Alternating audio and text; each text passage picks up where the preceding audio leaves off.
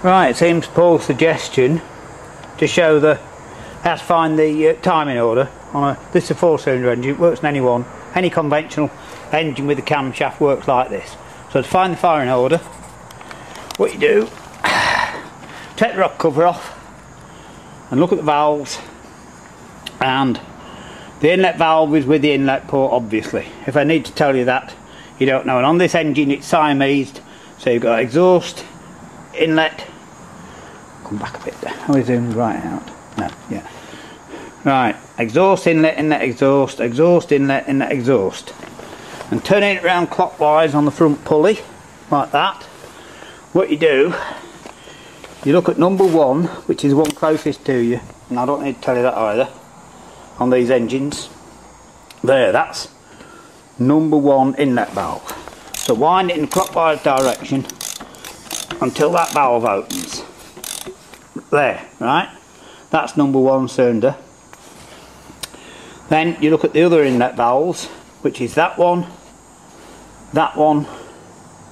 and that one. So you watch these, keep winding it in a clockwise direction, right? And the next one to go down is number 3, just there, right? So on this engine I can tell you already the firing order is 1342, which is on most. However, this is a foolproof way, so just to double check, keep going. The next one down will be that one, next to it, watch. There we are, look, that's the next inlet valve. So the last one will be this one, number 2, right? And sure enough it is. So that's what it is. So that's how to find the firing order on any conventional engine. If it's a 4-cylinder, it's easy. Doesn't matter if it's 6, 8, 10. Just look at the inlet valves and follow the order they go down. Write it down if you get lost. The other thing to check is the direction of the distributor, which we all know as dizzy. So if we wind it round again, cap out the way. Where are we? Right, it goes that way round. See? Winding forward, it goes that way round. So what you do, I haven't got a rotor arm on, but you get the rotor arm on and you get it pointing. Come back a little bit. Get the rotor arm on there and get it pointing to number 1 cylinder there. And then all you do is follow it. It goes that way round, so you just follow it.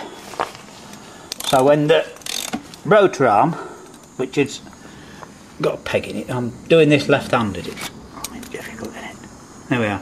Right, that's got a peg in, but let's say for argument's sake the peg is in the direction, so when it's there, that is number 1, that's pointing to number 1, and number 1 on this cap is that one there. So you just follow it round. So the next one round is that one, then you get that one, and then that one. I'm pointing, you can't see it, sorry. Let's do it again. Right, first one is that one, the next one, number 3, is that one's number 4, and that one's number 2, and that's it. And then you don't, you know, you can ask and people tell you 15 different answers. Well, tough, you know, now you know. So there we are. I think that's all you need to know. Nice short video. Alright, hope it helps. Bye.